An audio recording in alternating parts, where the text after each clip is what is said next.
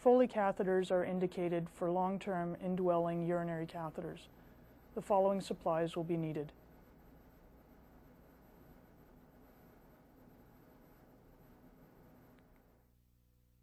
The Foley catheter is a soft, flexible silicone catheter that is very non-irritating and non-reactive.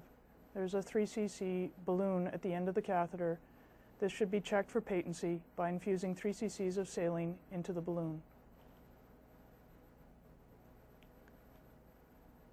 Once the balloon has been checked, the saline should be removed prior to insertion of the catheter.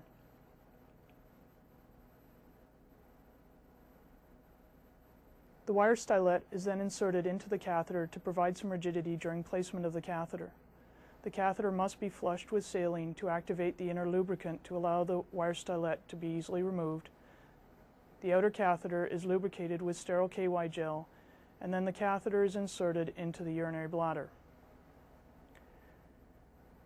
Once it's inserted to the desired location, the stylet is removed. If there are difficulties in removing the stylet and there's bunching of the catheter is stabilized near the urethral orifice while the stylet is removed.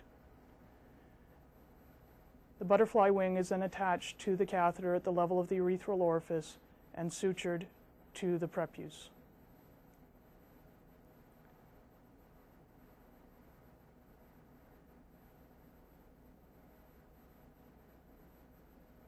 The butterfly wing also must be sutured around the 2 suture grooves on either end to ensure that the butterfly wing does not slip off the catheter.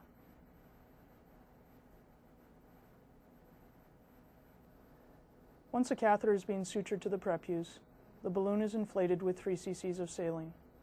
This will prevent the animal from being able to urinate around the catheter.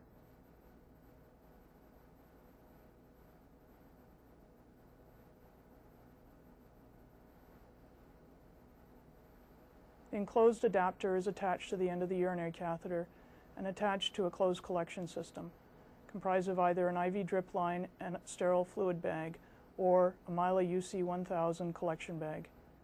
If an IV drip set is being used, all clamps must be removed from the line to prevent inadvertently clamping of the tube and preventing drainage of urine from the bladder.